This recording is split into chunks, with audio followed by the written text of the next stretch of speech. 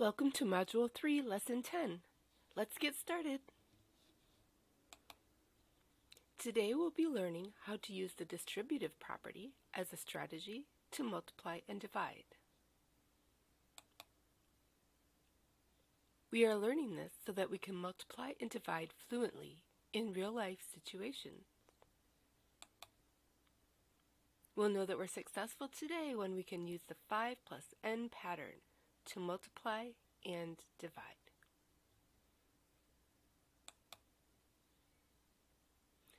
Look at this array. Write a multiplication expression to match the array. 1, 2, 3, 4, 5. There are 6 rows.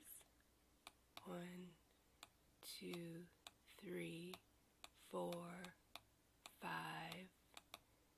6, 7. There are 8 in each row.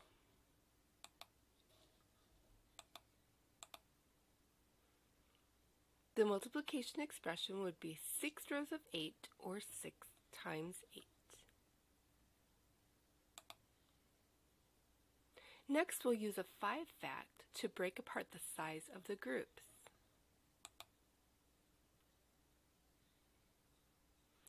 Notice the red line is after the 5th column. So we're going to say there are 6 rows of 5, and there are 6 rows of 3, or 6 times 5 plus 3. Now we'll write equations to label the parts of the array.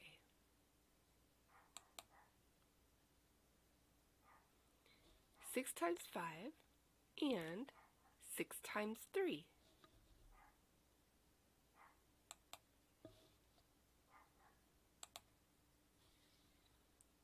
We can solve the problem two ways. We can say that 6 times 8 equals 6 times 5 plus 6 times 3. Or we can say that 6 times 8 equals 6 times 5 plus 3. Remember that when we see the parentheses, we want to do what's in the parentheses first.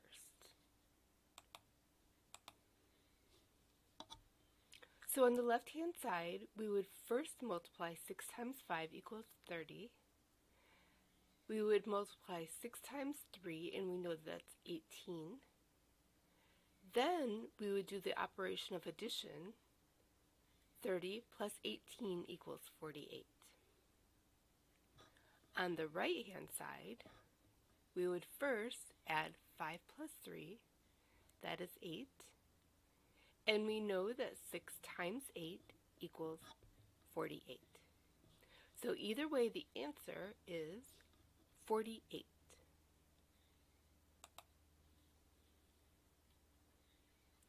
Now we can use the break apart and distribute strategy to solve the equation 64 divided by 8.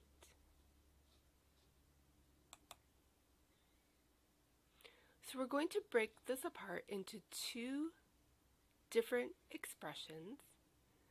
We want to keep the 8, but we want to have two different unknowns. And we want to do this so that we can make it easier to divide 64 divided by 8. So what number could we put here that would be easier to divide, easier than 64?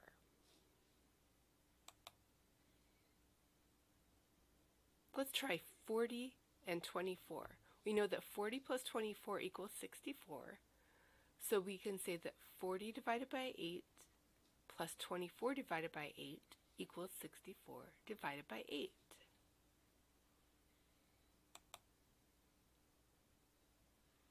So we can solve by adding the simplified equations.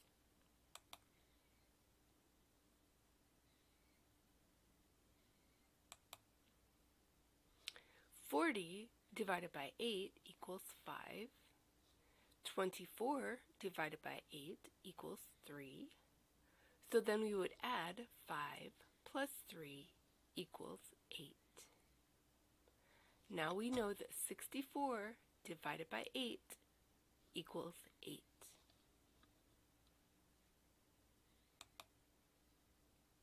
Okay, now it's time for us to put that to the test using the redraw right strategy. So I'll read first.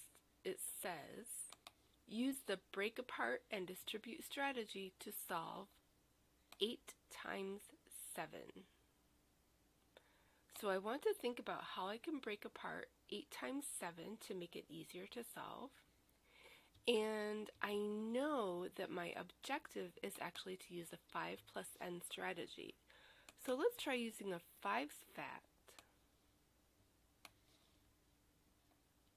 to solve. And I'm just opening my Google Jamboard. And I'm going to write 8 times 7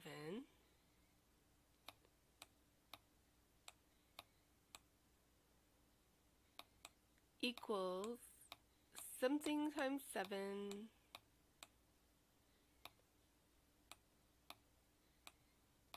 plus something times 7. And as I said, I want to try using a 5's fact. So I'm going to say 5 times 7. And I know that 8 minus 5 equals 3. So that means I'm going to put the 3 there. So 8 times 7 equals 5 times 7 plus 3 times 7.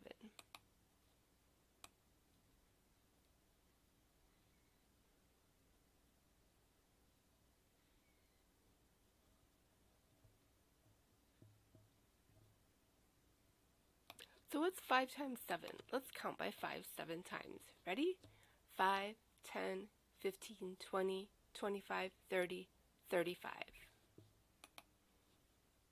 So 5 times 7 is 35.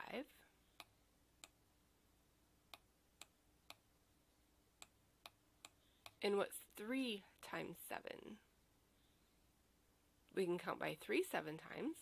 3, 6, 9, 12, 15, 18, 21.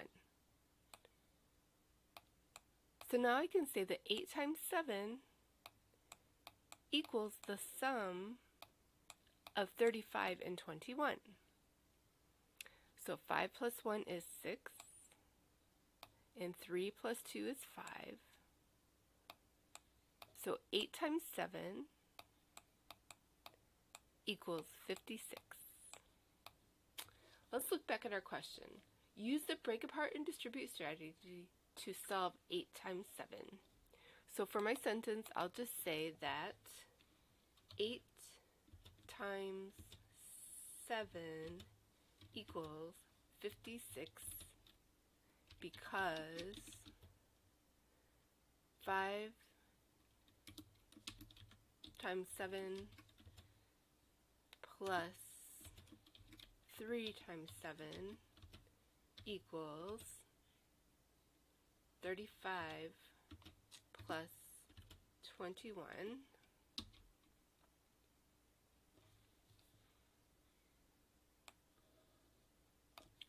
So I've shown how I reached my answer and I've described it, so I've completed the redraw right question. Let's check our work. Answer, 8 times 7 equals 56 because, okay, so there's another way we could have done it. 8 times 3 times plus 4. That's another way that we could have solved it using the break apart. Now it's your turn to do a redraw right problem on your own. So we'll read the question together.